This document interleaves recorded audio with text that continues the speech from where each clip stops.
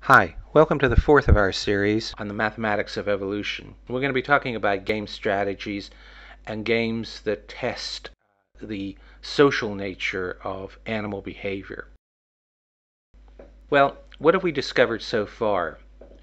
First, we studied about population growth, and we particularly came up with the replicator equation with a growth rate set by the fitness of the animals.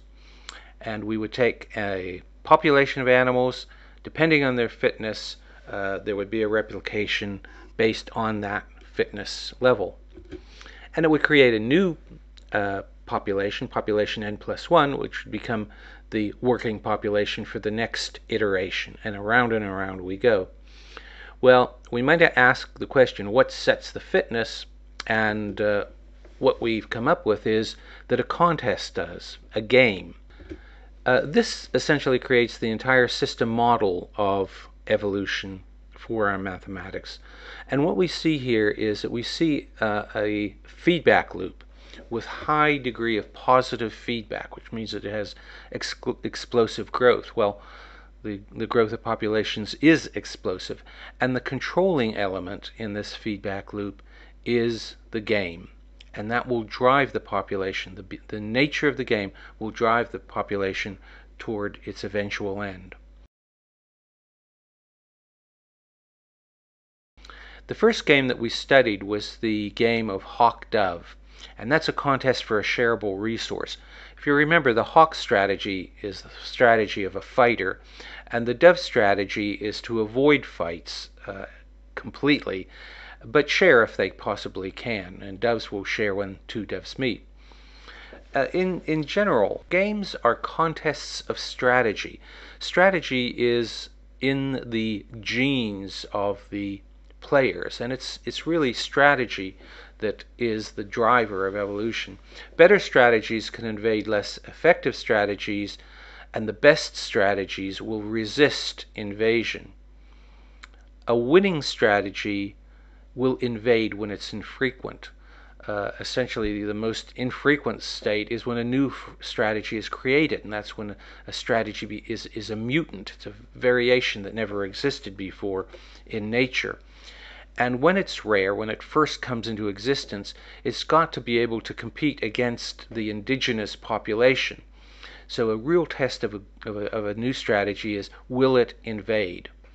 Now, if a strategy becomes successful, the big question that then comes into being is, will it resist invasion from new mutants when it is prominent in a population? To resist invasion, a strategy's got to do very well against itself, because a successful strategy will find a lot of copies of itself in the population.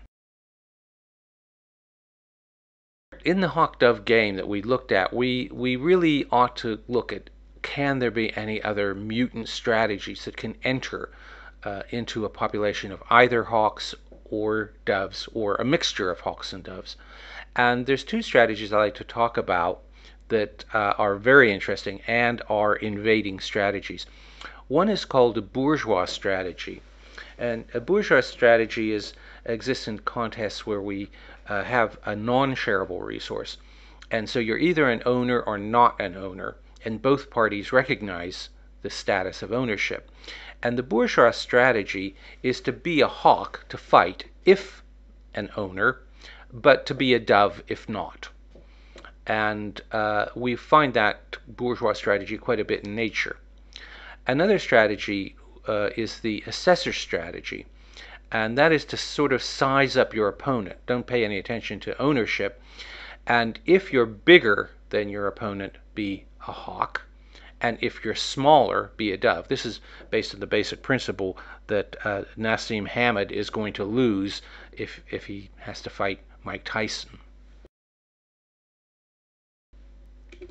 Well, we find the bourgeois strategy in nature in many situations, and let's just look at the equations first, and let's then talk about some of the animals that play the bourgeois strategy.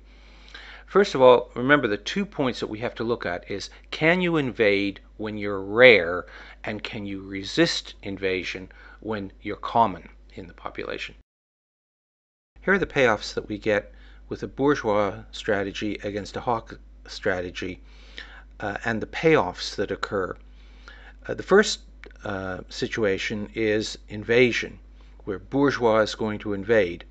And with the payoffs that we can gather by analysis, we find that the payoff of a bourgeois invading is better than the resident population of hawk versus hawk.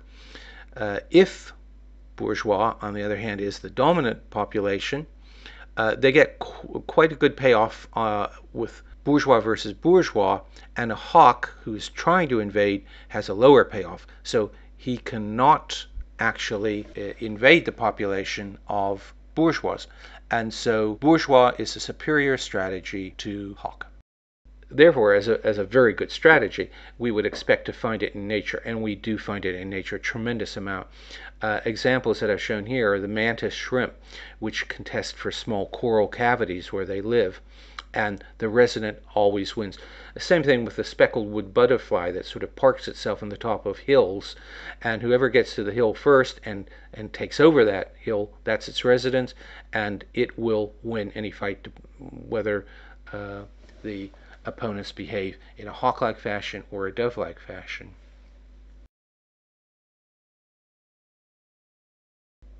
The assessor strategy, if we would look at the algebra of the payoffs for assessor, has the same characteristics, good characteristics that is, of the bourgeois strategy. That is, it's very good at invading a population of other strategies, and it's also very good at defending itself from invasion when it does become prevalent in the population. As a matter of fact, assessor is the best of the strategies that have been found for hawk-dove.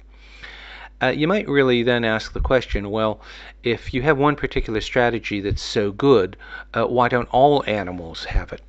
And the simple answer to that is that the sophistication that's required to carry out a particular strategy varies from strategy to strategy. To be a hawk or dove, it doesn't take very much. Just execute a very simple algorithm, if you want to think of it as a computer program. Bourgeois is more complicated because you have to have the ability, the cognitive ability to recognize ownership. An assessor really takes quite a bit of cognitive skills on a relative scale. And the examples that I'm going to give will show that kind of level of cognition. The first is a funnel web spider. And remember, assessor finds out who's the big guy. And what the funnel web spiders do is they bounce around on the web. They have the intelligence, quote unquote, to do that, because what happens on the dynamics, the physical dynamics of a web, is it behaves in a similar way to a scale. And so essentially the two spiders who are about to enter into a contest are weighing one another, and the smaller of the spiders will leave. Red deer go through what's known as a sequential series of assessments, starting first by sort of braying at one another, then parading, and then doing pushing contests. All of those are assessment methods to find out who the larger, stronger animal is. What have we found out so far? Well, some rather encouraging things if we're thinking about morality.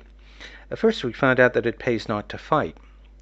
Second thing that we found out is that it also pays to honor the possession of a resource. And finally, it pays to be smart. This is all seems to be going in the right direction as far as showing that Darwin comes up with better reasons for morality than religion does.